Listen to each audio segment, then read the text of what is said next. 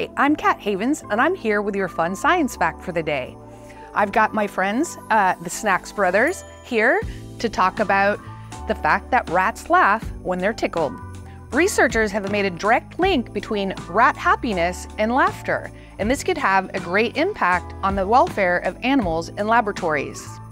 Laughter in humans is a poor indicator of our emotional state, but laughter in rats, or at least the rats that like to be tickled, is a good indicator of happiness.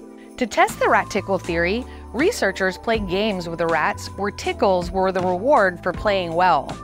The researchers taught the rats to play hide and seek, if you can believe it. A rat would be put in a box, and the researcher would hide somewhere in the lab and open the box by remote control. When the rat came out of the box and found the researcher, he was rewarded with lots of great tickles. During this rousing game of hide and seek, the rats' brains were monitored, and they had a tiny little ultrasonic microphone recording their laughter because the laughter of rats is too high-pitched for the human ears to hear. The researchers also allowed the rats to be the ones to hide and be sought, and it turns out they're pretty good at hiding, and one researcher actually described it as being pretty darn spooky how good they were at this game.